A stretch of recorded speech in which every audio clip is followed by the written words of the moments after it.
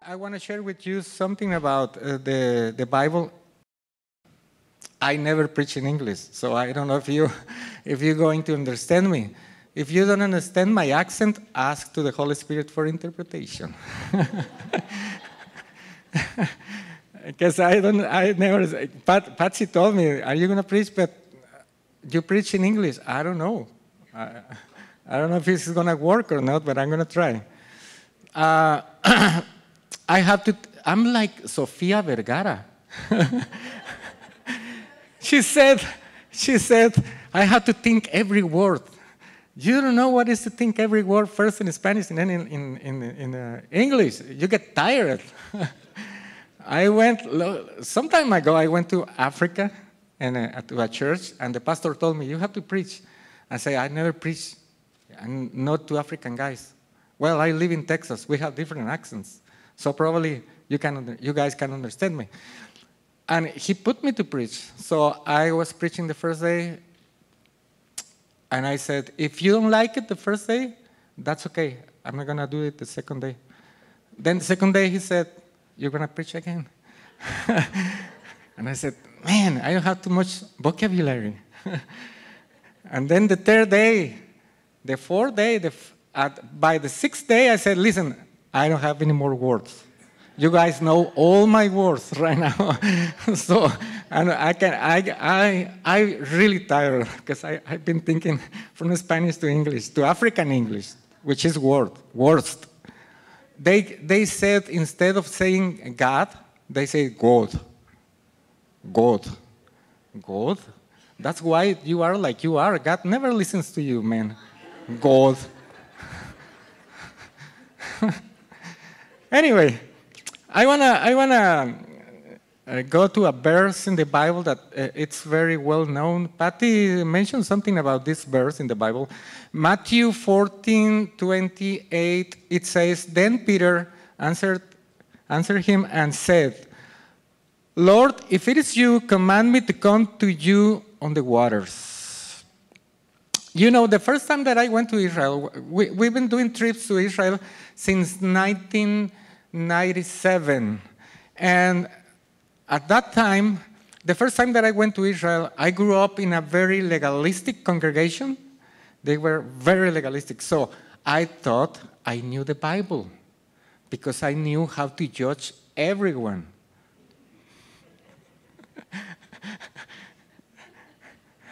Yeah, you think you know the Bible because you know how to throw stones to other people. That's Christianity today. You just open Facebook, and everybody and everyone is judging everybody, but not them. and I thought I knew the Bible, and the tour guide started to explaining me all the things about that we were looking in every place that we were visiting. And I said, this guy, he doesn't know the Bible. Why are we doing this tour? So I started to explain to him. And he said, listen, you're a Mexican and you're trying to explain me the Bible. I'm a Jewish guy. I was born here. And I realized it's like a gringo trying to explain me the life of Pancho Villa. Or guacamole. Or tacos. A gringo doesn't know anything about Pancho Villa or guacamole or tacos. Just look at I have some gringo friends who said, hey, let's go to the Mexican restaurant, Taco Bell. That's not a Mexican restaurant, dude. You should come to my house. That's the real food, Mexican food. Yeah, my wife is here, by the way. No, I always forgot to introduce my wife. Ruth is here with me. Well, you already met Ruth.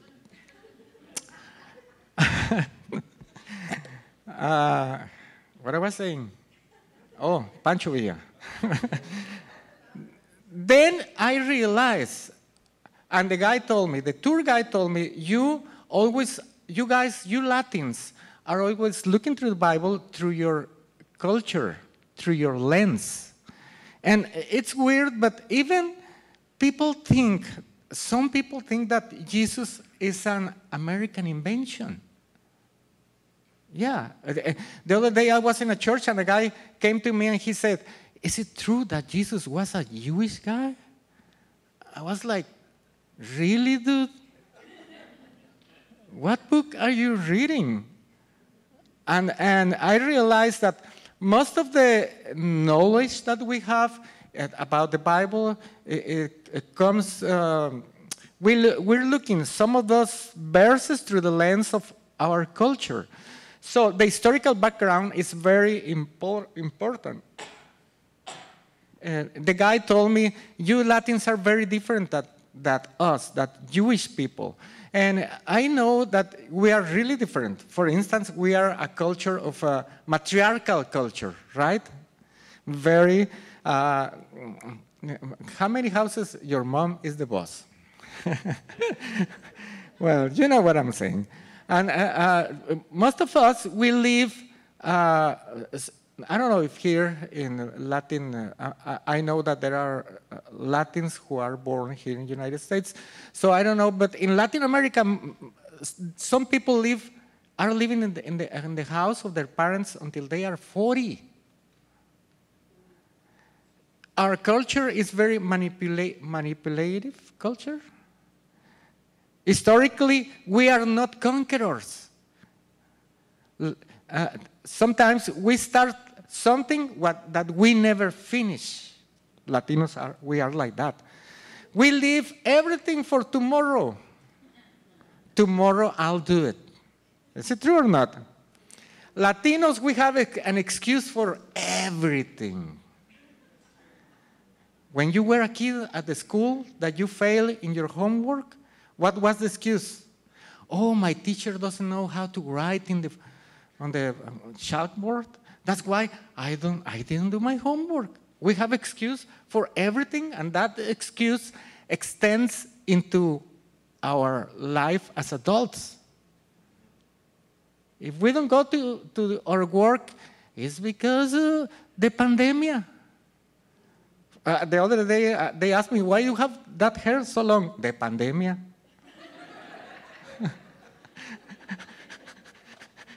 I stopped going to the barber shop, and then I stopped.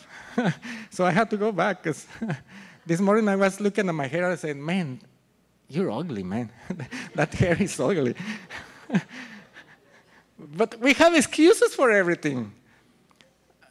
Then when you go back to the story, you're going to understand the story a little bit better when you know a little bit about the background of the story.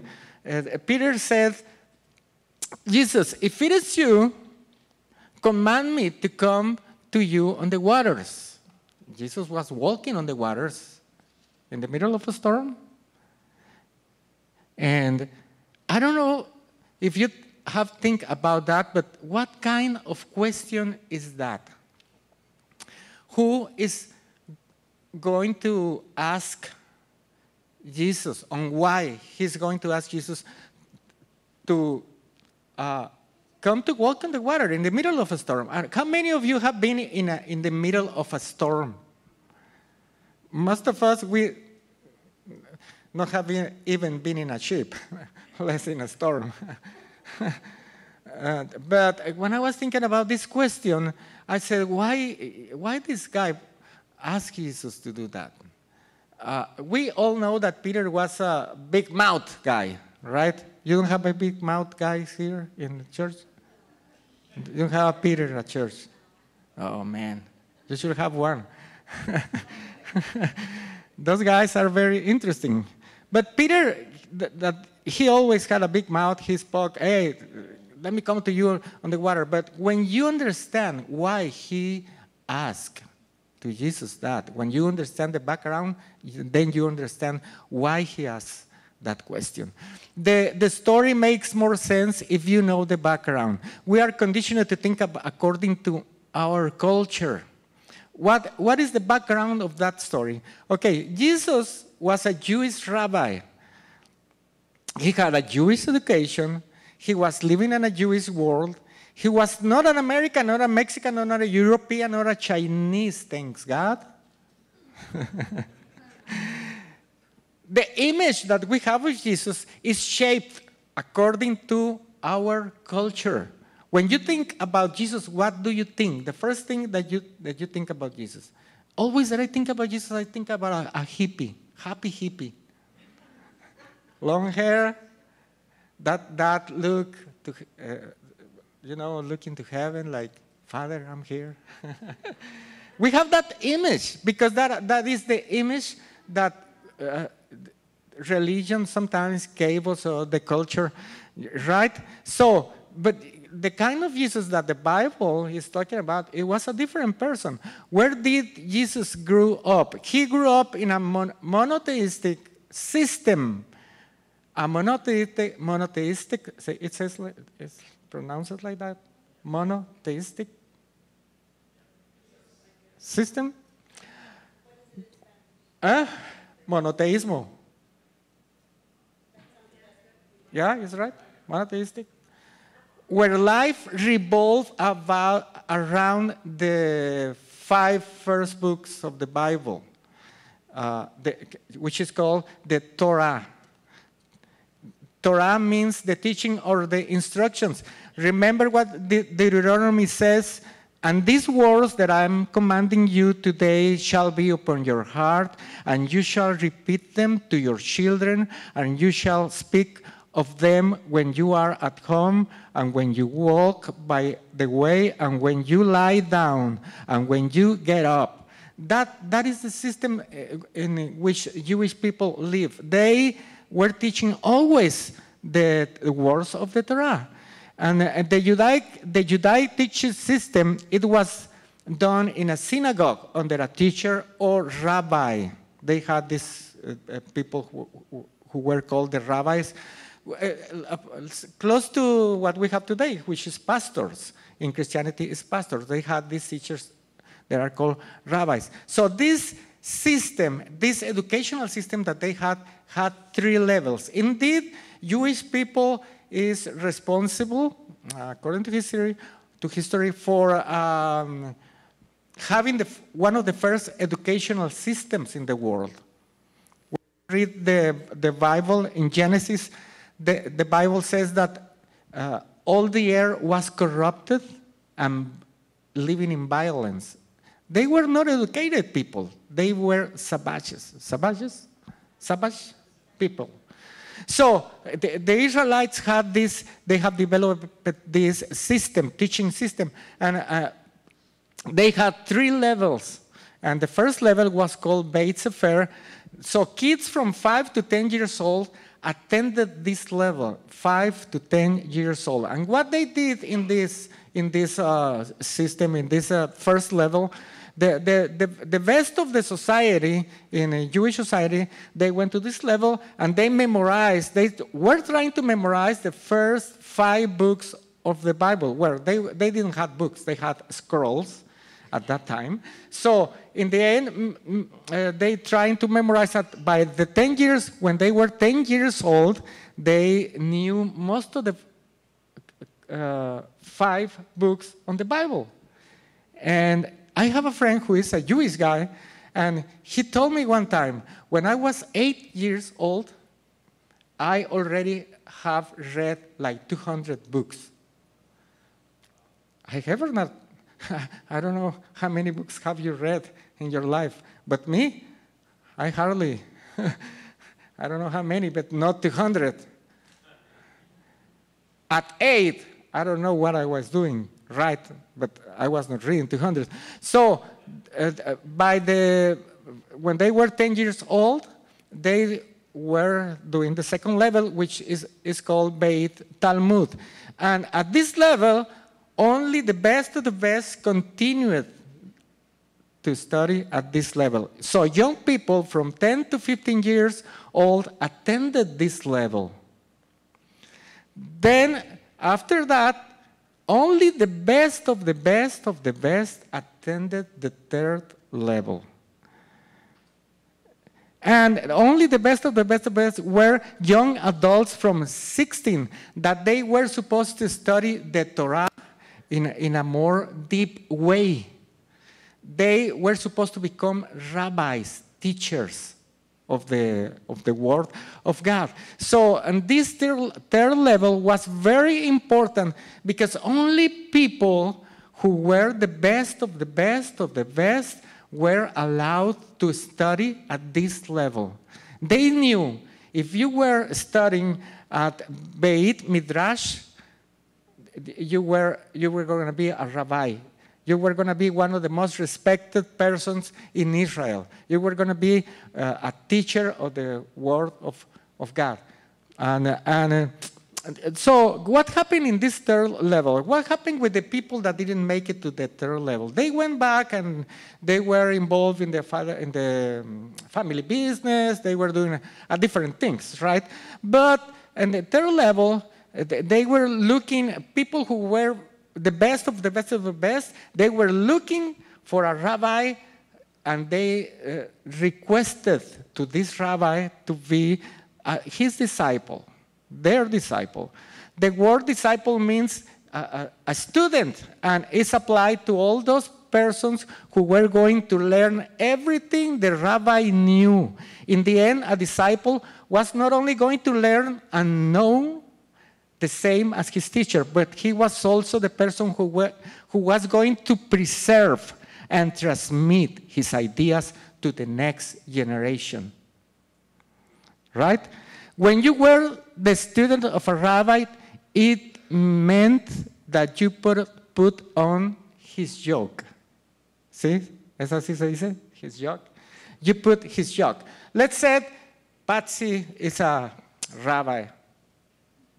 And I said, well, I'm looking for some place where I can attend here in San Antonio, and I already looked to pastor or whatever, and to that pastor, a rabbi that I like Rabbi Patsy. So I come to her, I do a request, can you take me as your student? Can I learn from you? Can I preserve your ideas?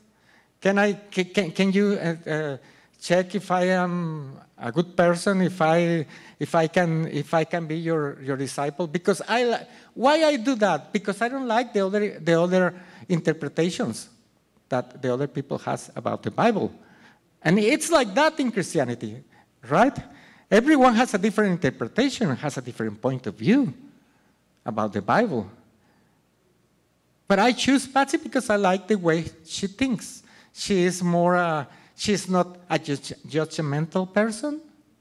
She's very merciful with people. She likes jokes. She likes my jokes. So I like Patsy. I have to do a request for her to be his disciple. That's what they were doing in the times of Jesus. We don't know. There's evidence that Jesus went to certain school. He learned from certain school. People in Israel, they think that he was learning from the Pharisees because he criticized them because he knew them very well. There's evidence in the Bible that he was going to a synagogue. He was participating in the life of a synagogue. He was learning, and in the Bible says that Jesus learned to obey.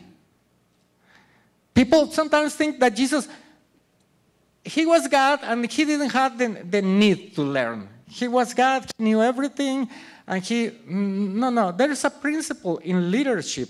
If you want to teach someone, if you want to help somebody for certain problem that you have, that he has in his life, you need to understand that problem in order to help him.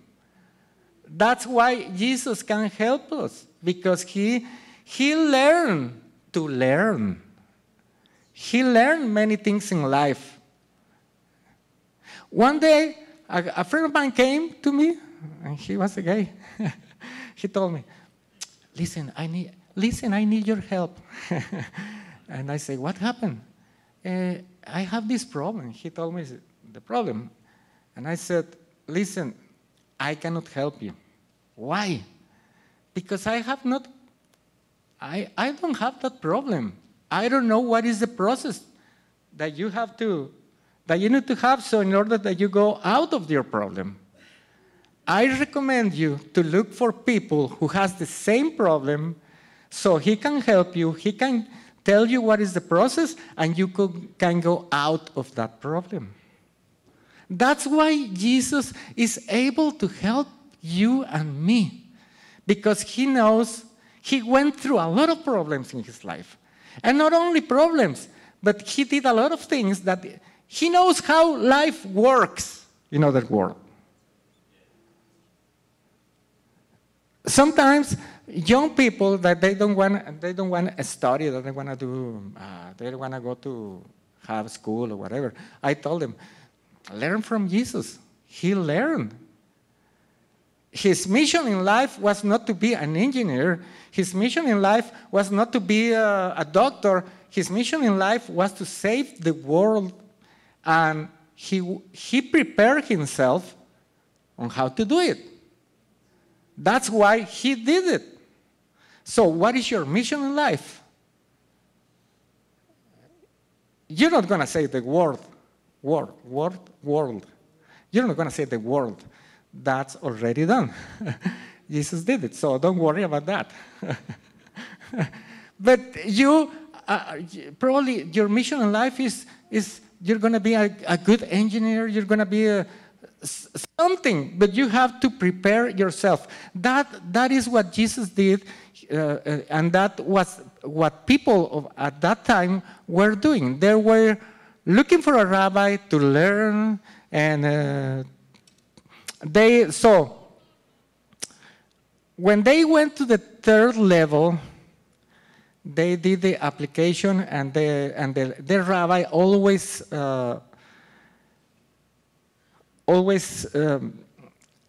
they had two answers. Either the rabbi said yes to you or no to you. If you went to a rabbi and say, I want to be your disciple, the rabbi investigated you and asked you questions about the Torah, the law, the prophets, verbal traditions. The rabbi wanted to know, is this student able to sit at my feet and learn? Can this person preserve my ideas? Can this person bear my yoke?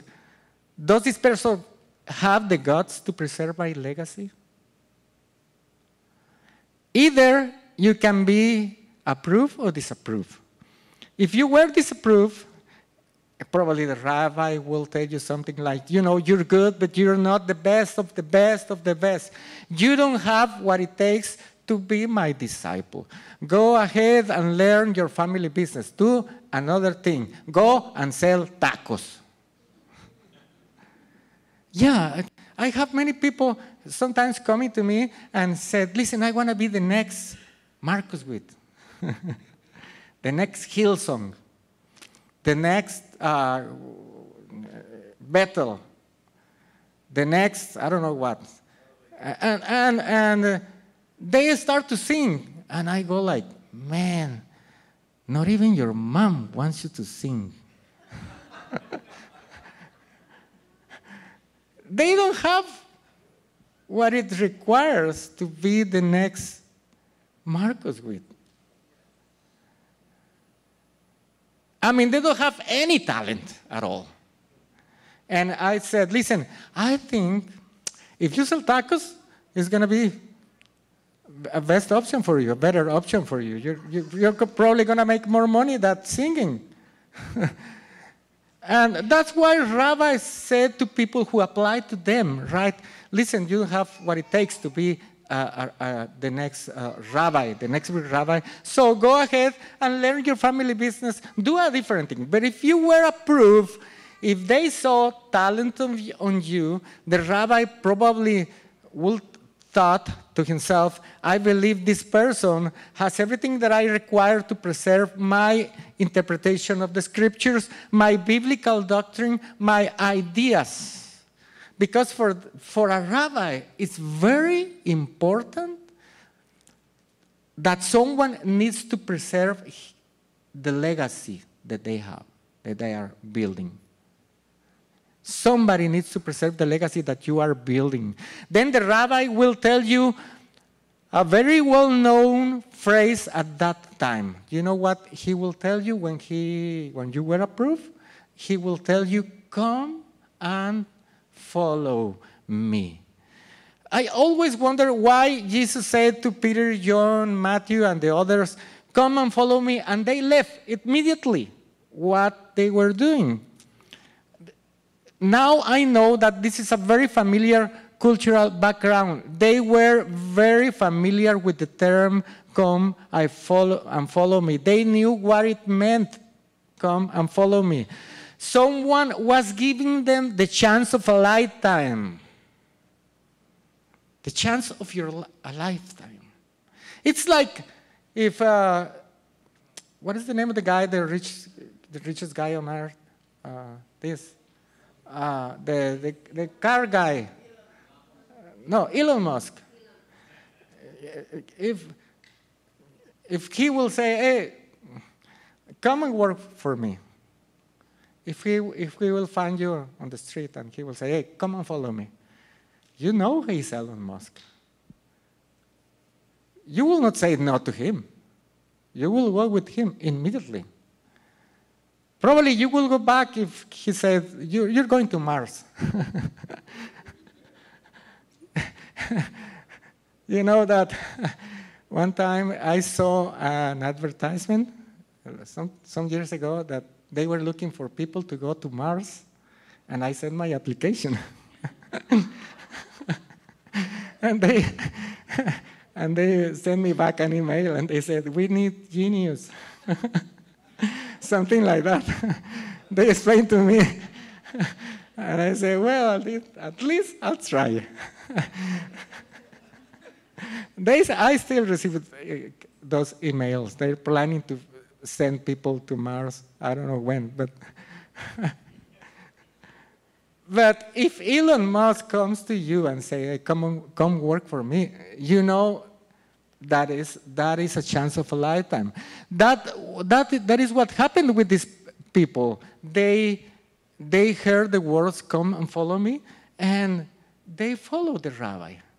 And the family did like a big party for you because you were now supposed to live with your rabbi. You were supposed to follow your rabbi. As you see, that happened with Jesus. Once Jesus called them, they left with him. 3 years, they were following him. So there was a saying, an old saying, that says, people, when they were leaving, they did the la fiesta para ti, the party to you, so they dismiss you so you can go with your rabbi. They said to you, may you be covered with the dust of your rabbi. That old saying, it's like the rabbi was walking all those roads, old roads, and he was throwing dust. And the disciples were behind him, and they were covered with the dust. So that means that they were covered with the teachings of the rabbi. As they were walking all those roads in life, they were covered with the teachings of the rabbi. So for how long they were doing this? From 50 to 30 years. I'm asking you a question. When Jesus started his ministry, with what age was Jesus? He was 30. Interesting, because that means that probably at 30 he graduated from some kind of a school. When he was going to be baptized, John said, no, let's not do this because you have to baptize me. And he said, no. It needs to be done. Right? So there are many things that Jesus did in his culture just to show leadership. Leadership always does first, just to show you the way. So So sometimes we have bad information about how Jesus started his ministry, what happened to him regarding Jesus. He was regarding the apostles. We think that they were very old. Luke says that Jesus was about 30 years old when he began his ministry. Yeah, and Luke 4:16 says that he came to Nazareth where he had been brought up, and on the Sabbath he entered the synagogue as was his custom, and he read all the time. At 12 he was with the Jewish education system. At 30 he graduated. He even said, "Search the scripture because there is eternal life in the scripture." God was not going to send an ignorant Messiah to save the world. Yeah? So, that's why I always say, young people, you have dreams? Go and prepare yourself. Because those dreams that you have, you need to prepare yourself for those dreams. So we have the story going on that Jesus was walking on the beach and he found Simon, Peter, Andrew, etc., etc. And he called them and they left everything. The Bible says that they were already in the family business. So that meant that probably they didn't make it to the third level. They are not following another rabbi. They were not disciples of anyone. They are already working in the family business. That means that they are not the best of the best of the best. That means that they belong to the group that did not make it to the next level. How old were they? These people probably were around 18, 20, 22. They were really young. I don't understand how in our culture we choose all leaders. God chooses young people because young people has the potential to do something. You have time. That's the time when you have something that we, the old people, don't have anymore. We don't have time. But you guys, young guys, have time ahead of you. I don't understand when I see in politics, they choose old people. They're almost dying, and this is the next president of this nation. I go like, dude, you're dying. Let's choose a different one. At least the other one was a clown. At least the other one, we have a show every other week in the White House. At least we have representation. But this guy, I mean, I said, why we as a culture choose all these old people? In Mexico, it's the same. That old guy. And he's talking every morning. He talks like 3 words per hour.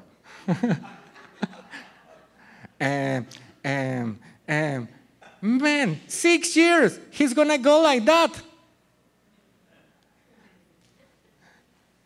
God is not going to, well, yeah, I know he chooses at any age, but it's better when you dedicate your life when you are young, because you have that energy. You have that potential. Yeah? And I remember when I was really young, I used to go to that Catholic church, and I was the one who helped the priest. And I remember that I always thought to myself, man, heaven is a boring place. With these old guys here, they had all these statues of the apostles, Peter, John, everyone was there. They were bold, old, and I remember they had this dress, like long dress, and I was very curious. And I was always went and look down the dress. went back to my house, and I asked my mom, Mom, in heaven, there is no sex? Why you say that? Because those guys...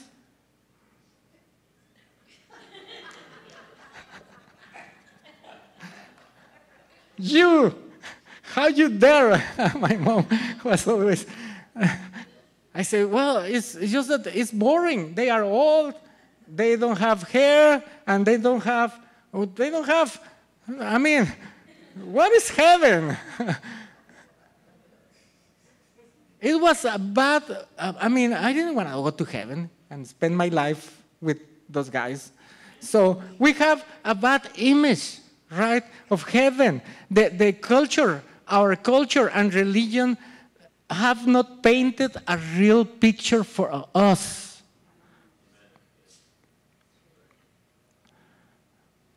So the thing that amazed me about this story, about this background, is that when you like it, a rabbi, you go to the rabbi and you ask for a request. Can I be your disciple?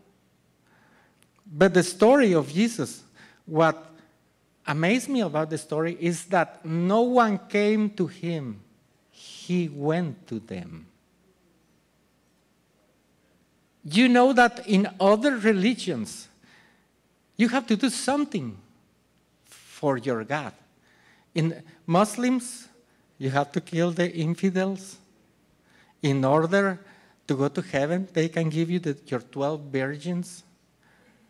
What Muslims, they don't know is that they are going to give them the 12 mother-in-laws.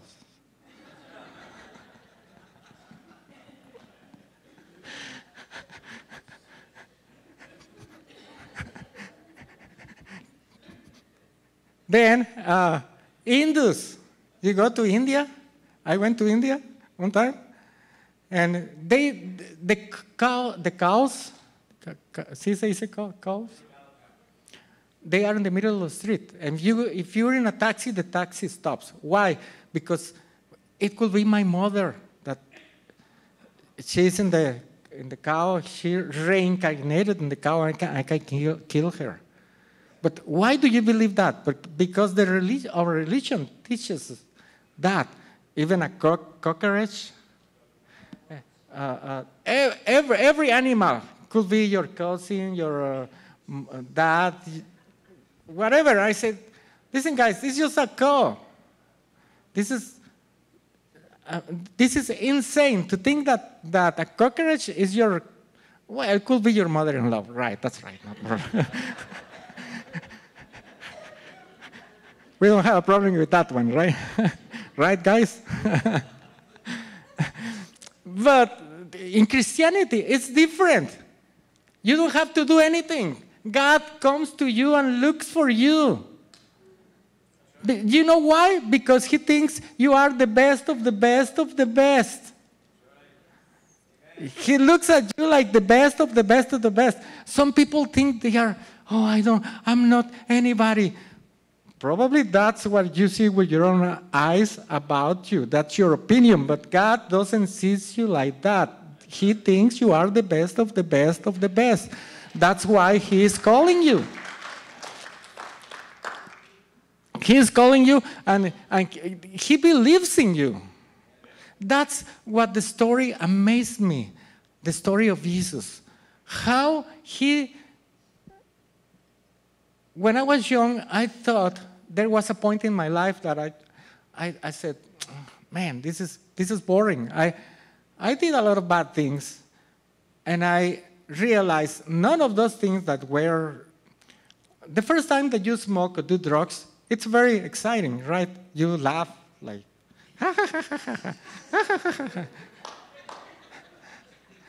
whatever drug or anything that you take. But after a while, because that kind of emptiness to you. And now you have a problem because your body is used to drugs. And you don't want to do that again. And it becomes like a cycle that is killing you. And it's not fun anymore. After a while, it's not fun anymore.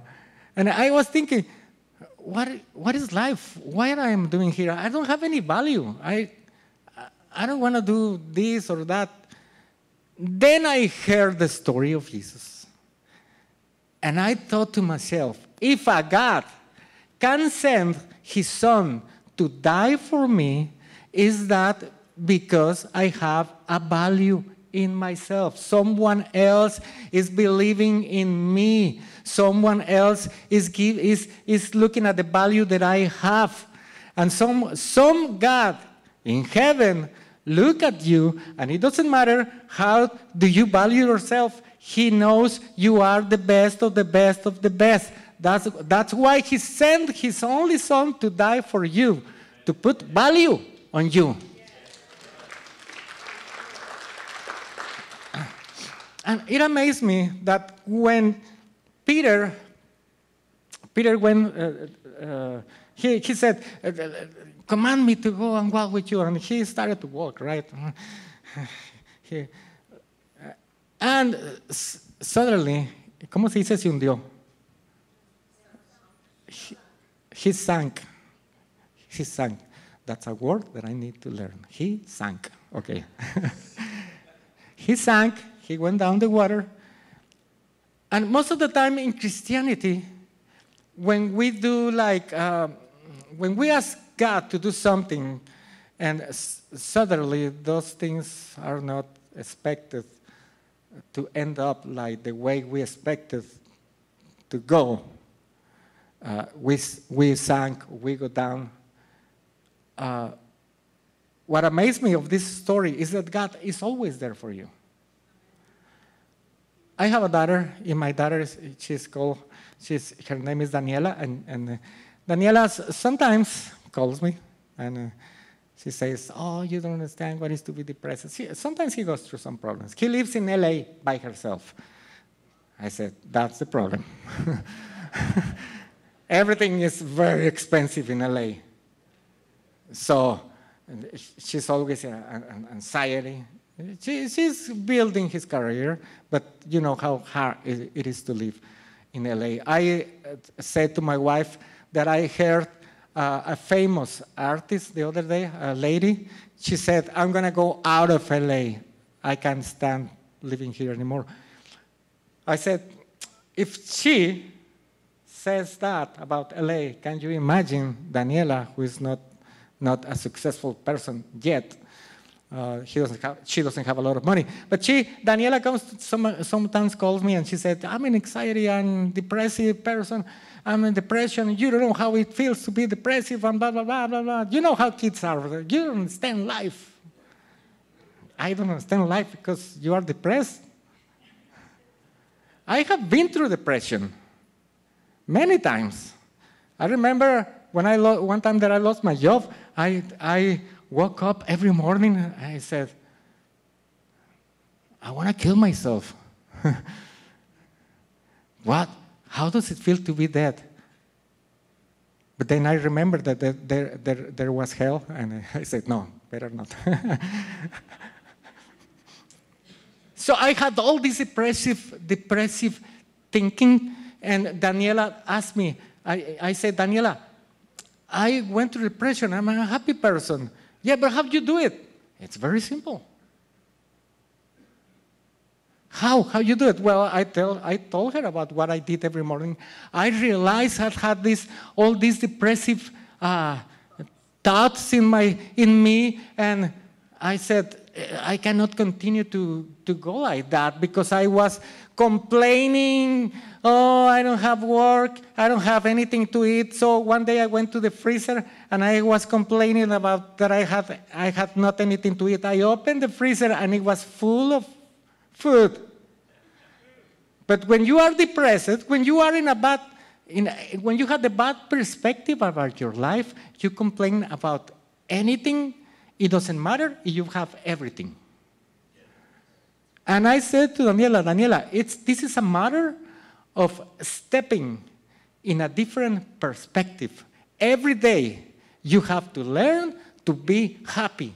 Every day, you have to learn to leave behind all those bad thoughts.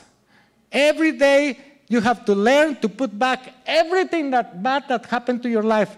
That my friends did this to me. Don't care about your friends. They are like you. We are all the same, so don't worry about them.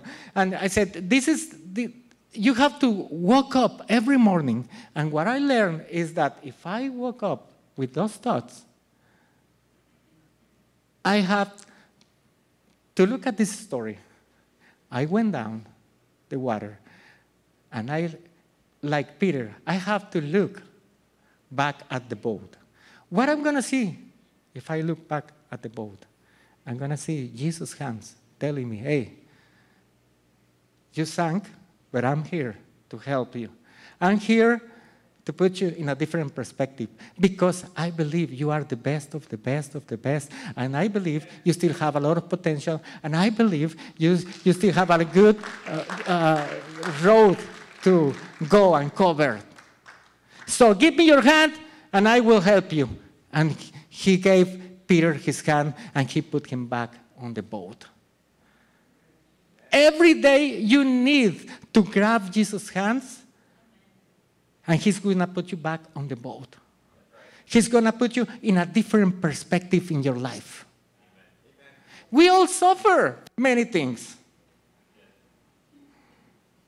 Life is not easy. It's never going to be easy. But if we change our perspective, if we step with Jesus in the boat with him, the perspective is going to change. You're going to see your own potential. You're going to see what God is going to do for you.